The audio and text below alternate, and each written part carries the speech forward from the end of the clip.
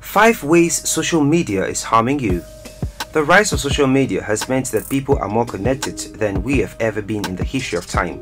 Social media has become an integral part of our lives. From sharing information to communicating with our loved ones, social media has made our life easier.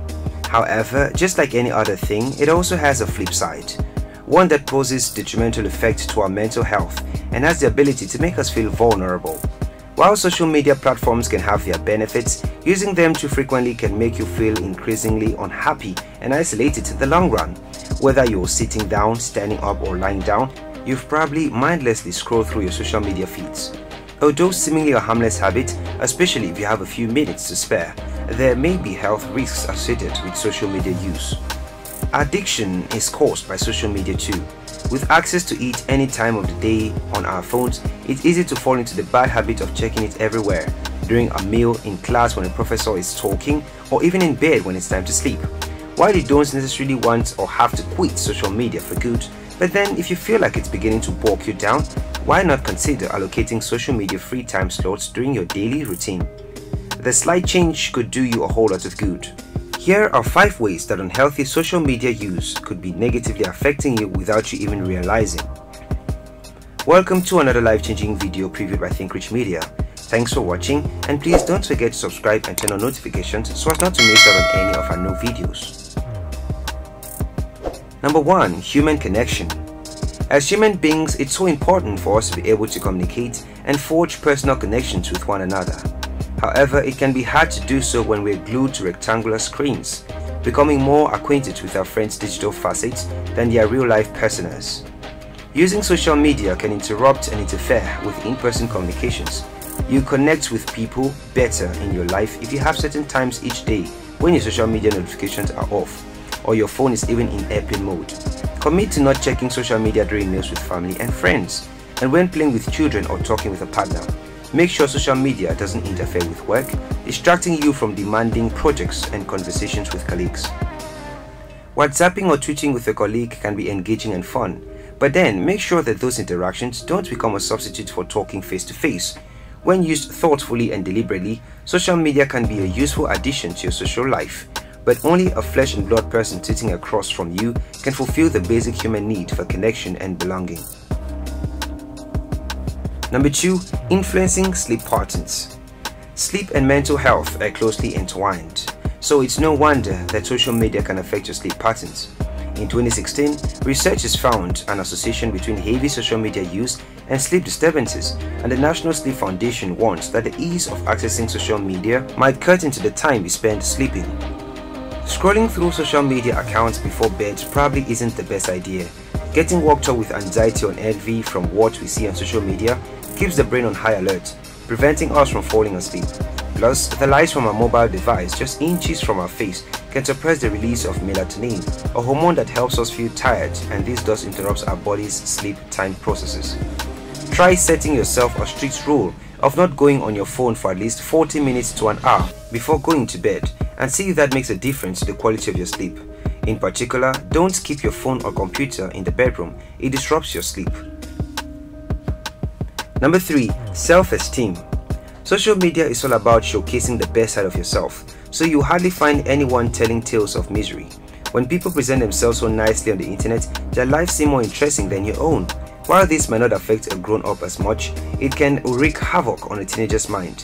And because people tend to post only the positive things that they experience or make light on the bad things with funny little anecdotes, it can appear to the reader that other people lead more exciting lives than they do.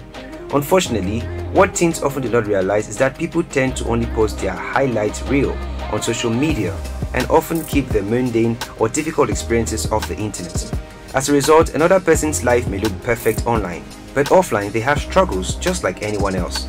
Still, it is easy for a teen to play the comparison game and start thinking that everyone is happier or better off than they are.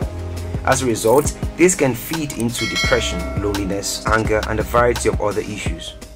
We all have our fair share of insecurities, some that we speak about openly and others that we prefer to keep to ourselves. However, comparing yourself to others on social media by stalking their aesthetically perfect Instagram photos or staying up to date with their relationship status on social media could do little to assuage your feelings of self-doubt. It is essential to understand that it is better to stop playing the comparison game, as it can lead to low self-esteem, and focus on yourself instead of trying to be like someone else. Dr. Tim Bono, author of When Likes Aren't Enough, explains in Healthy Stuff that when we drive a sense of worth based on how we are doing relative to others, we place our happiness in a variable that is completely beyond our control.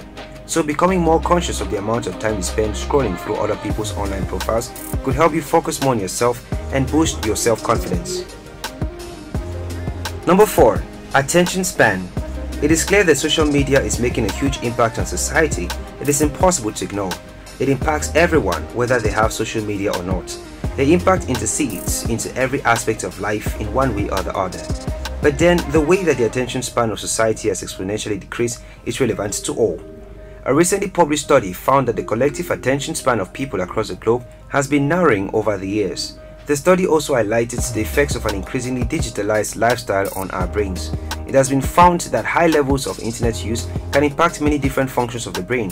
For instance, the limitless prompts and streams of notifications on the web encourage us to constantly hold divided attention. Although this effect occurs across a wide arena, including web searches, movie popularity, books, and so on, it's most pronounced in the area of social media, as this channel has the most potential to rapidly exhaust the individual's attention resources. While it's incredibly to consider the amount of information readily available at our fingertips thanks to social media, it also means that people have become far more easily distracted. It's not just your subconscious brain that you need to worry about, but also the extent to which your brain is able to fully concentrate when you're awake. It is visible that not only are students distracted by social media during class, but when the distraction is removed, attention is extremely difficult to gain and retain. This is greatly diminishing the effectiveness of a valuable and retainable education. For brands that want to get their message and products in front of their audiences, this presents a big problem of how to go about tapping into the potential power of Facebook, Instagram, Twitter, and other social media networks in order to attract and hold the attention of your target audience and consumers. Number 5. It may interfere with your ability to think independently.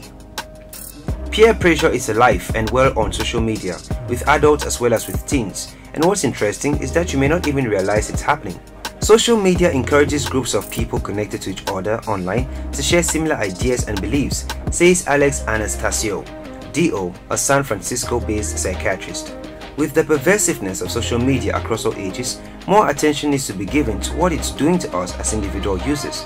The endless stream of communication and connection provided by social media is changing the way we think and absorb information. Spending too much time on social media activates herd mentality. This means that you may lose your ability to think for yourself and form your own opinions because you're more likely to go along with what's most popular. Basic human psychology suggests that people have a tendency to conform to their group so that they can fit and be well liked. Over time, the values and beliefs shared by a group become more similar. You can likely see this phenomenon at work in political posts or even in parent groups. Groupthink not only quashes original thought, but can even be dangerous in some cases when the desire for conformity results in exaggerated or irrational decision making. Thanks for watching. If there are any skills you feel should be on this list but is not, leave a comment, let us know. Help our channel grow. We hope this video has been helpful to you. Support us by liking the video, subscribing to our channel, and turning on your notifications.